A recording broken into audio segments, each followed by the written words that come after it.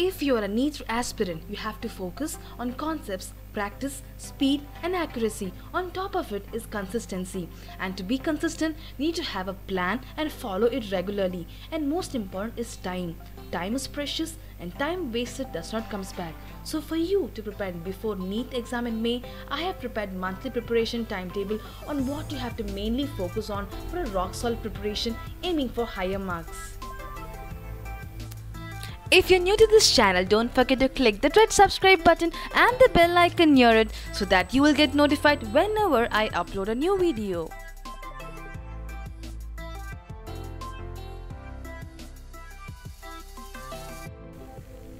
We have come to the month of September and there is only 6 to 7 months before us to prepare for the exam. From now on, if you are a NEET student, for you each and every day is going to be a very important day for you, whether it's a Sunday or a Wednesday. To know more, let's get started. Let's start with the first 3 months preparation, that is September, October and November. The first 3 months should be devoted entirely towards building the concepts, that is NCERT books of class 11th and 12th is a must thing to do. Try to study as if it's going to be in your fingertips. And number 2, the ultimate requirement, the concepts should be clear, crystal and basic should be strong. Now for the next 2 months preparation, that is December and January. After the concepts have been built, the candidate should start practicing the questions of difficult levels. Number 2, you must attempt full mock test with analysis of the mocks in detail and start working out the previous question papers. And for the next 2 month preparation, that is for February and March.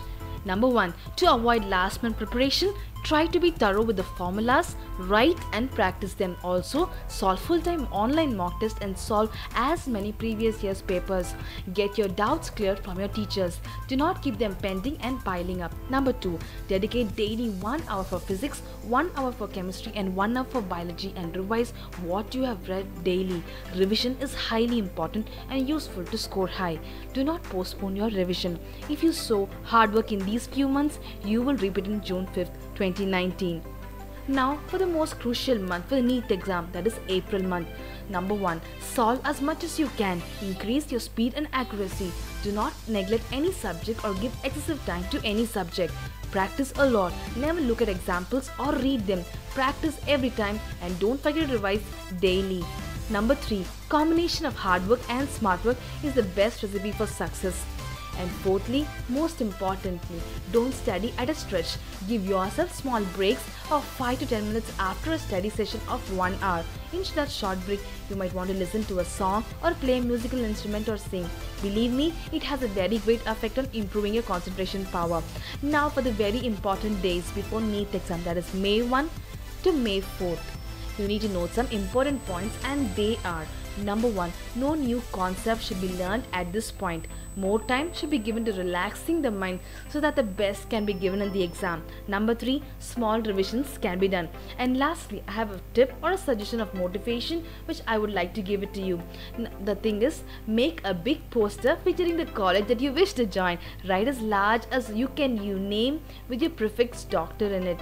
Attach your family photo aside your study table so that every time you get distracted, you should be able to see the smiling faces and be able to feel their success through you. Write your guiding force and your inspiration. Trust me, this will motivate you even more to put in hard work and you will reap your success. All the best, friends. That's the end of the video, friends. I hope you like this video. If you like this video, please give it a thumbs up and please share this video to your friends and family. And lastly, don't forget to subscribe to my channel. It means a lot. Thank you once again.